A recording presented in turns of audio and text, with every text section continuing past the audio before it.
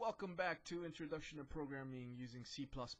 What I'm going to go over today are the standard scalar data types, two types, integer types, and floating point types. I'm going to show you the size of each, go over the sizes of each, and why you would use one over the other. What I'm showing you right now is what the development environment for C++ on DevShed size is. Could be different if you're using Visual Studio. For now, and just for error-free sake, I'm going to show you these, but it could be different depending on the environment that you're using. So for the integer types, you're not going to have decimal points. You're just going to have whole numbers. And there's a couple of integer types that you can use. One is called the int. You declare a variable of int type, and that's going to occupy 4 bytes. You're going to have a range of -2 billion to +2 billion and some change. And if you go beyond this range, it's going to give you a runtime error. Make sure that you do stay within the bounds of this range. Remember that when you declare variables, it's not infinite.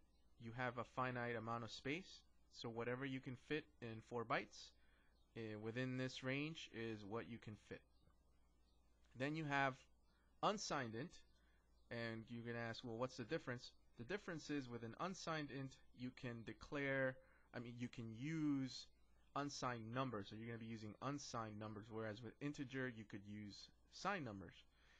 With unsigned int, you're telling the compiler you're only going to use unsigned positive numbers. And this also has a size of 4 bytes. And then the other types of integers, variables that you can declare as, would be long. Same concept, you're going to have 4 bytes, and this is your range over here. And you have a char data type, which is, I can explain later on. This looks like a character, meaning for strings, but it's still deep down inside an integer data type, and I'm going to explain later in the later slides as to why it is an integer data type. But a char, you need to understand right now, is that it occupies 1 byte, and for you to use it, you have to use single quotes. And the value of the character constant is going to correspond to the ASCII code. Just a little bit of an overview, you know, every key on your keyboard translates into an integer number. So for example, the letter A, lowercase a, may translate to the integer value of 64, which is 64 is the ASCII code for the letter A. And that's why this is an integer data type. I'll go into more detail as the course goes on and as we declare it, as I give you the actual example, the practical example on the compiler. And then the last data type, integer data type, is a bool. So you're going to have 0 for false and 1 for true. And C++ will evaluate any expressions that are true to 1, and anything else that's false would evaluate to 0 using the bool data type. Aside from the integer types, you also have the floating types, which are used for real numbers, meaning the numbers that have decimal points with them. They're going to have an exponent or a decimal point, or it could have both. And you're going to have a floating point notation such as the following here. Over here are exponential notation. And there's 2 types of data types for floating point. There's a float, which also has a limitation of size. You're going to have 4 bytes, and you're going to have a range of -3.4 to the 38th power, all the way to 3.4 to the positive 38th power. And then you're going to have a precision of 6 significant digits after the decimal point for a floating point. So a float will give you less precision than a double. So if you want the ultimate precision, then you would use a double data type. If you only are using money, then you would use a float. For the double data type, this is a larger data type, and it occupies 8 bytes, and you're going to have a larger range. Instead of 38th to the 38th power, you're going to go all the way to the 308th power of both negative and positive. And you're going to have 15 significant digits for the actual value of this data, anything that's declared in this data type. What are the reasons that you're going to use one or the other? Well, if you're going to use integer data types, then you really would only be doing operations on whole number results. And you would only want whole number results. Again, because you have a smaller range and size for integer data types, then it's going to take the computer less time to do any operations on them. If you're using floating types, it's going to take the computer a longer time to compute them. Specifically, if you're going to use any type of decimal calculations that involve decimal or floating point numbers, and you're going to need a larger range, and of course you're going to have to use the floating data types. But don't do it if you don't have to, because it's going to actually be more efficient if you use integer when you're supposed to and use floating when you're supposed to. You don't want to be declaring everything as double and be taking up 8 bytes every time you declare a variable. And remember, every time you declare a variable, you're going to take up space in memory. If I made all my variables of double data type, then I'd be taking up 8 bytes.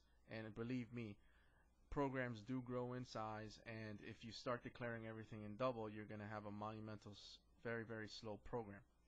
Okay, so let me show you just a couple of examples on how to declare these data types.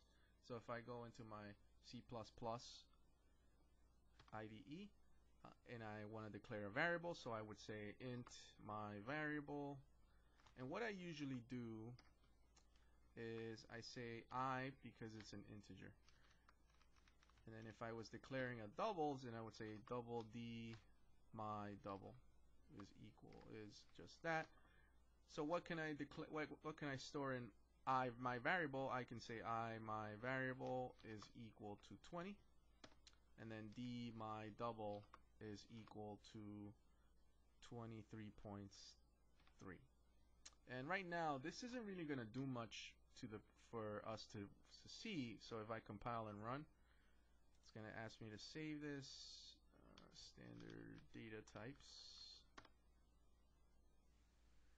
Nothing's going to happen here. But if I use my cout object with my insertion operator, my variable, and I write out a inline, then there you go. That's going to be my variable, and the value of that variable is 20. I've assigned it the value 20 over here, and I'm printing it out to output. What I'm showing you is the first section of your program, which is a declaration section. This would be the output section, and somewhere along the middle would be your processing section. But remember, anytime that you start a program, start with your declaration section and you declare your variables in here, and you can use your standard data types to declare your variables. The other thing I wanted to go over is a char. So if I declare a char, my character, and now I'm going to assign a value to it, my character, and I'm going to print it out to output. If I do that, so it's going to print out A. Now, the strange thing is that you're going to find is if I go back to, I'm going to open up Internet Explorer here. Okay, so let me go to Google and I look up the ASCII chart.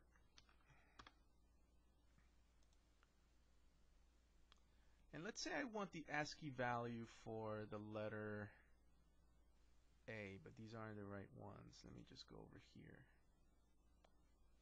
Okay, so we got a couple of characters here. So this is the way that you read an ASCII chart. So the character here, and then you have the decimal value over here. If I go into the letter A, and I want to print that out, obviously I can do it I'm going to show you how to do it 2 ways. You can put it in quotes, or you can actually assign the letter 65 to the value, because again, this is an integer data type. Remember that. So if I do 64, this is not going to print 64. It's going to print the letter capital A. So if I print that, see that? I'm sorry. So that's actually going to print an @ sign. So if I go back to my, it's not 64, it's 65. So you see that? I put in 64, the character was the @ sign. If I do 65, it should be capital A. So let me go back and print that out. If I do 65, and then I print out, and that's the character A now. You see how I can assign an integer value to my character variable, and it's actually going to print out the actual ASCII character. And this is the way that the character variable, the character data type works, is you can do it both ways. So you got to be careful when you do print out values with a character variable. But most of the time you're safe by just doing the following. And remember that this takes up 1 byte. So if I do that, it's going to give me the same value. Remember that this takes up 1 byte. So you're going to have a range, if you go back to your ASCII chart, from 0 to 127.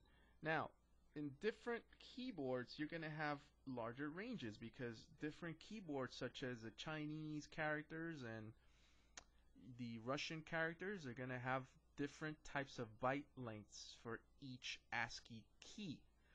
So you have to also remember that when you're using this and you're programming in another language. And it's also beneficial for you to be aware because in databases, this comes very, very handy when you're trying to declare column size. But I won't go into that. That's another course. But again, the character data type, yes, it's used. It takes up 1 byte, and you can use it to print 1 letter from the alphabet or any type of character that's on your keyboard. So anything that you want to print out, you can. Exclamation point, £, but you can also print it out by using its decimal value. And if you assign a character variable its decimal value, then it's going to print out to output the actual character representation in the ASCII chart. And that's it for today. I will talk to you soon in the next lesson. I hope you've learned a lot, and if you have any questions, as always, I can answer them in the Q&A. Thank you.